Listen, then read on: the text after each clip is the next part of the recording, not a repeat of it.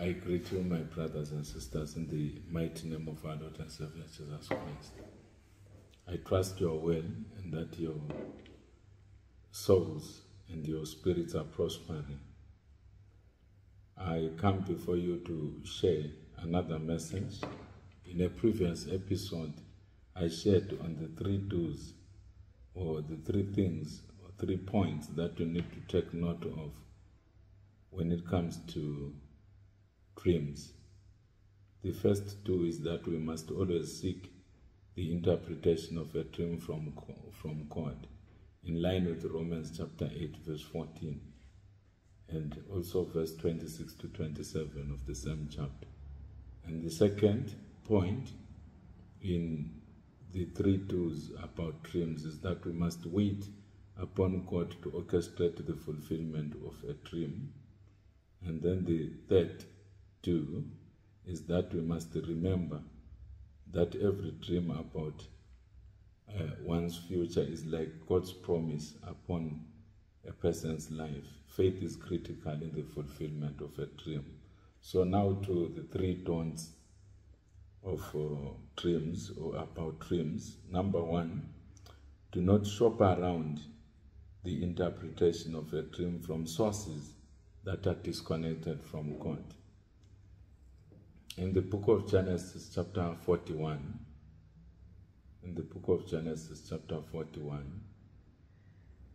Genesis chapter 41, I'm going to read from verse 14. The Bible says, "Then Pharaoh sent and called Joseph, and they brought him quickly out of the dungeon. And he shaved, changed his clothing, and came to Pharaoh. And Pharaoh said to Joseph, I have had a dream, and there is no one who can interpret it. But I've heard it said of you that you can understand a dream to interpret it.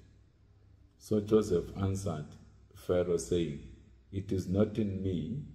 God will give Pharaoh an answer of peace." If a dream is coming from God, only God can interpret the dream.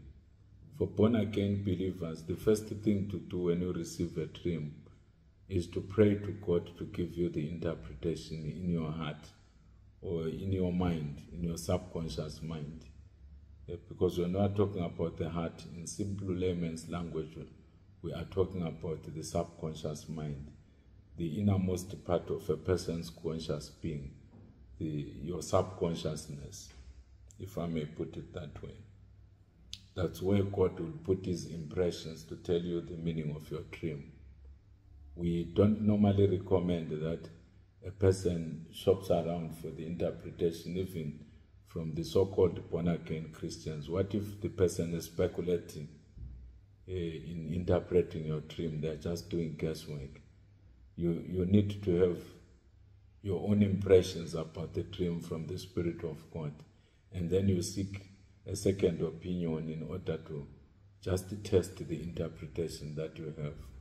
But in the ordinary run of things, when God gives you a dream, he also gives you the interpretation, provided you ask from him.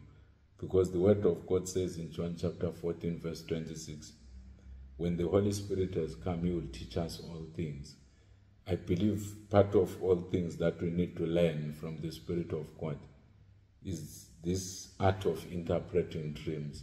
I believe the Holy Spirit is ready to impart that ability in us.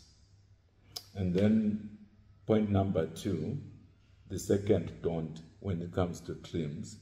Do not actively seek to fulfill the dream using human ideas or human means. Why is that imperative for us to take note of or to avoid? Because of what is written in Isaiah chapter 55. In Isaiah chapter 55, verse 8 to verse 10, the Bible says, "For my thoughts are not your thoughts, nor are your ways my ways, says the Lord. For as the heavens are higher than the earth, so are my ways higher than your ways, and my thoughts than your thoughts.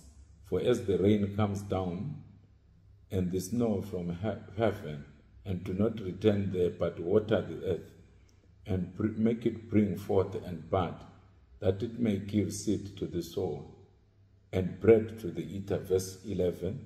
So shall my word be that goes forth from my mouth.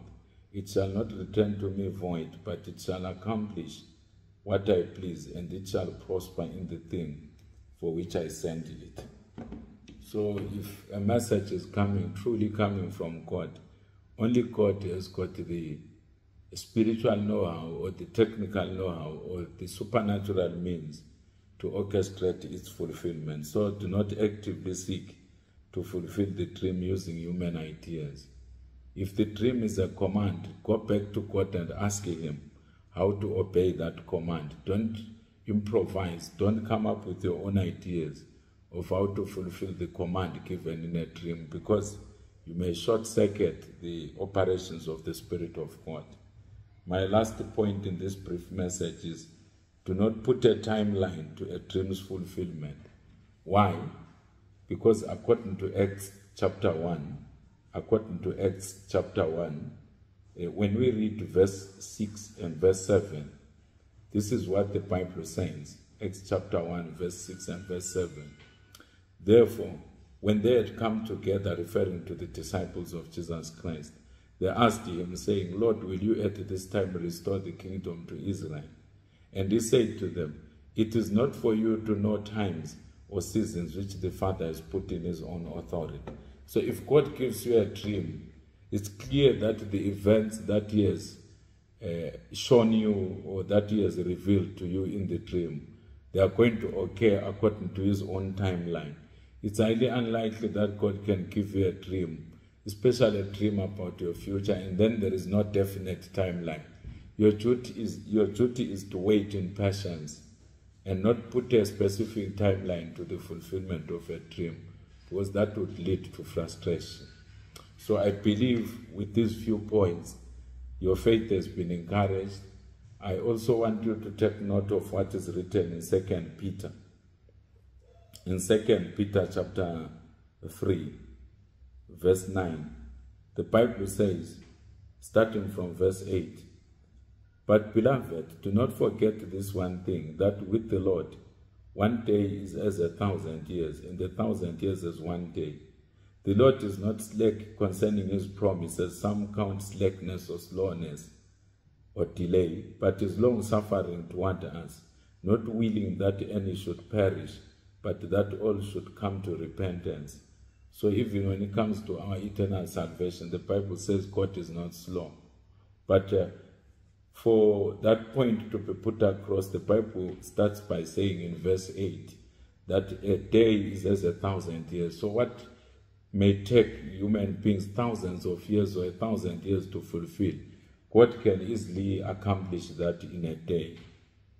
And then 1,000 years is as a day. So a very long period of time to God is just like a short period of time. So if 1,000 years is like a day, then a century is like a few hours to the Almighty God. So that simply means that we need to be patient in our dealings with God.